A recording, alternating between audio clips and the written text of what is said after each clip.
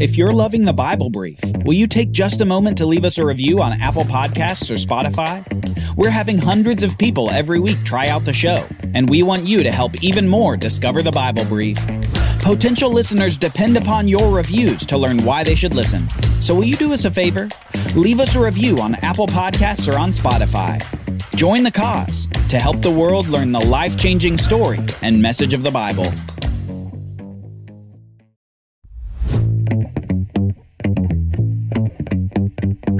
The people and Moses returned to where God called him out of the burning bush. But now the mountain burns with fire, and God speaks from the billowing smoke. On the Bible Brief.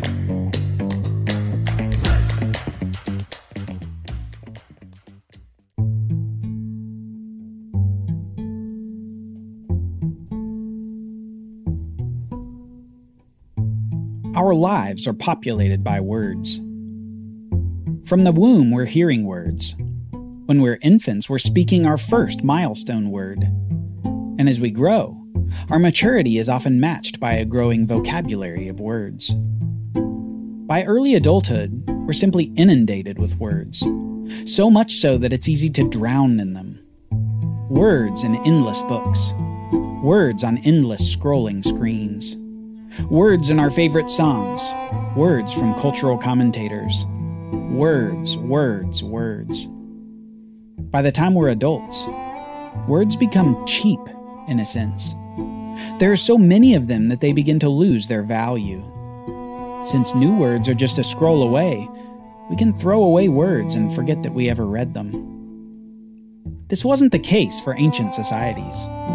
In contrast to ours, ancient societies valued words in ways that we can only barely relate to. People would memorize whole books' worth of words, because a collection of words like that was rare indeed. And once they would memorize them, they would meditate on them, mutter them quietly, and stew on them. Each word carried an importance that can't be overestimated. In ancient compositions, no word was out of place, because every word mattered. This is especially the case for ancient Israel, because this nation was given the very words of God. God himself communicated with them, and God commissioned them to read, write, understand, and meditate on all his words that were given by him. But perhaps few words are as important as the words that we will hear today. These words are not cheap words. They are words of unchangeable, moral perfection. These words are what the Bible calls the 10 words, or the 10 commandments. And these words are the foundation for morality as we know it today. Let's listen to this incredible account beginning in Exodus chapter 19, occurring just a few months after the great exodus from Egypt. On the third new moon after the people of Israel had gone out of the land of Egypt, on that day they came into the wilderness of Sinai. They set out from Rephidim and came into the wilderness of Sinai, and they encamped in the wilderness. There Israel encamped before the mountain, while Moses went up to God. The Lord called to him out of the mountain, saying, "Thus you shall say to the house of Jacob, and tell the people of Israel, you yourselves have seen what I did to the Egyptians, and how I bore you on eagle's wings and brought you to myself. Now therefore, if you will indeed obey my voice and keep my covenant, you shall be my treasured possession among all peoples, for all the earth is mine. And you shall be to me a kingdom of priests and a holy nation. These are the words that you shall speak to the people of Israel." Okay, so Moses is back at the mountain where he saw the burning bush. God has fulfilled his promise to Moses that he had said back in Exodus 3, verse 12. There God had promised Moses, "I will be with you, and this shall be a sign for you that I have sent you. When you have brought the people out of Egypt, you shall serve God on this mountain." Leading the people with the pillars of cloud and fire, God had done what he said. Over the past few months, he had led them through the wilderness to the very mountain where he had initially called Moses. And here at Mount Sinai, God offers to make a covenant with the people of Israel.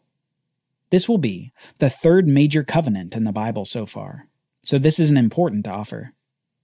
He said that Moses should tell the people that if they will obey God and keep the covenant, that they will be God's treasured possession among all people, and they will be a kingdom of priests and a holy, set-apart nation.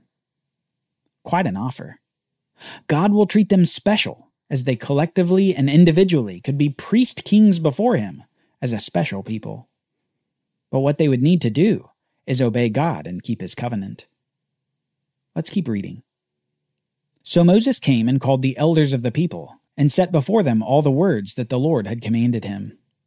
And all the people answered together and said, "All that the Lord has spoken, we will do." And Moses reported the words of the people to the Lord.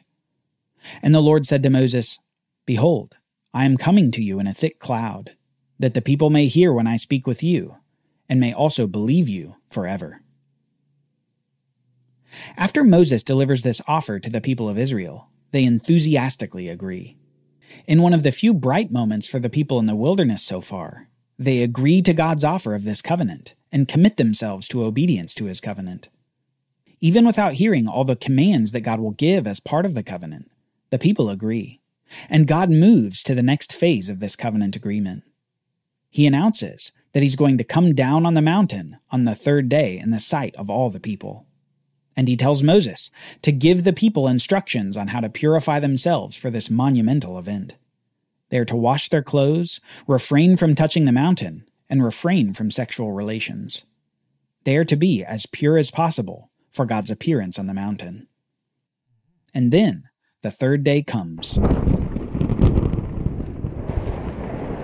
On the morning of the third day, there were thunders and lightnings and a thick cloud on the mountain, and a very loud trumpet blast, so that all the people in the camp trembled.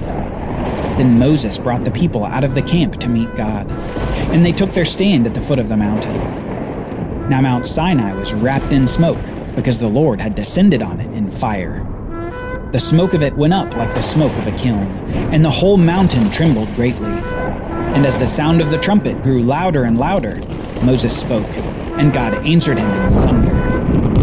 The Lord came down on Mount Sinai to the top of the mountain. Imagine this just for a moment.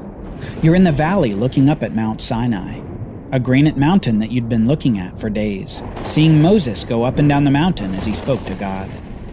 But then on this day, the character of the mountain changes completely. That pillar of fire and pillar of smoke are now unified and cover the whole of the mountain. The earth trembles with thundering as you see flashes of lightning in the midst of the smoke and fire. And then you hear the sound of a trumpet growing louder and louder. If this were any other mountain, on any other day, you'd be running away from it. But on this day, the people were prepared, even if they were fearful.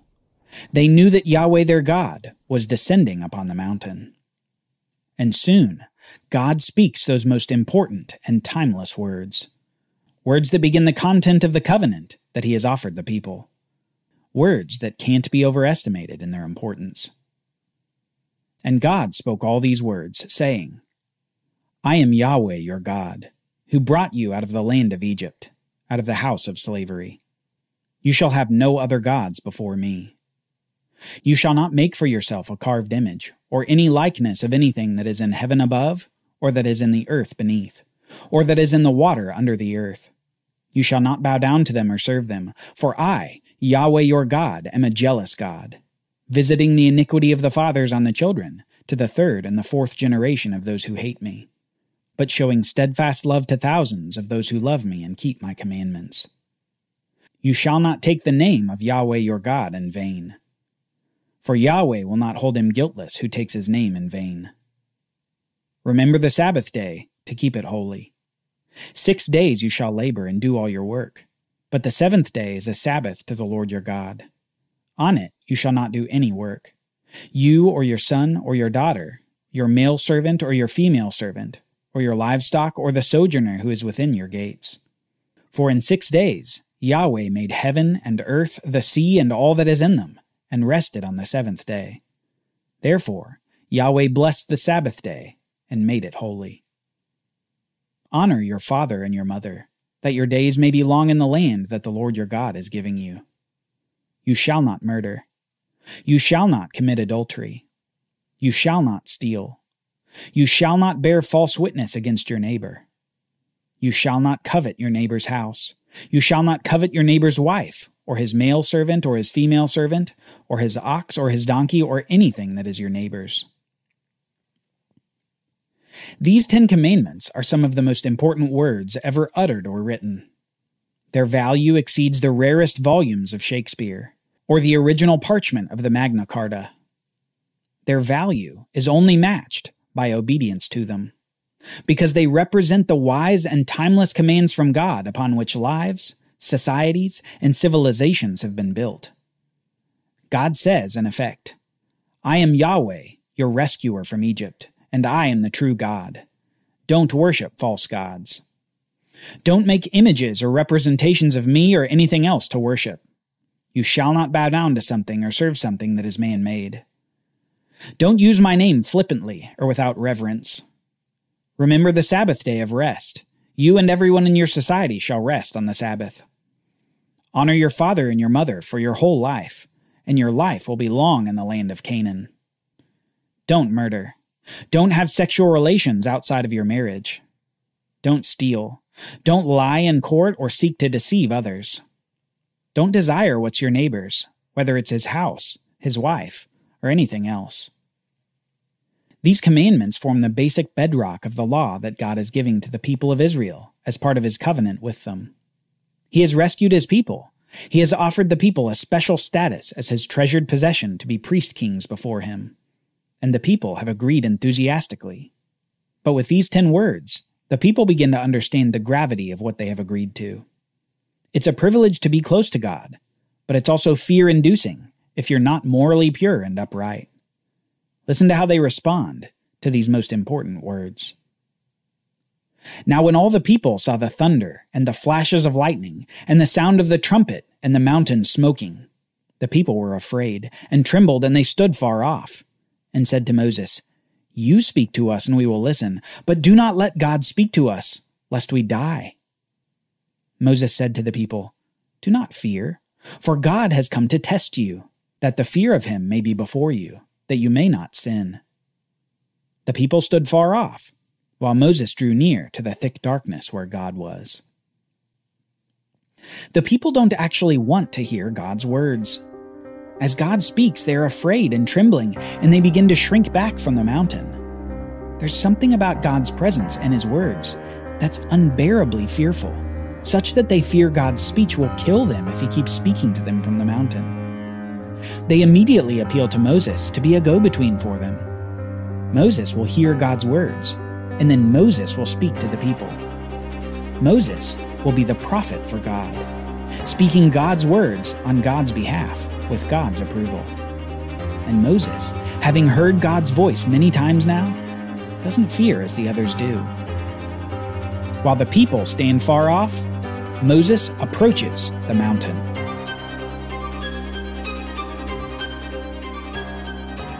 Join us next time as Moses receives these covenant laws from God before disaster strikes the nation as they forget one of these 10 commands. The Bible Brief is brought to you by the Bible Literacy Foundation, dedicated to helping people like you learn the Bible.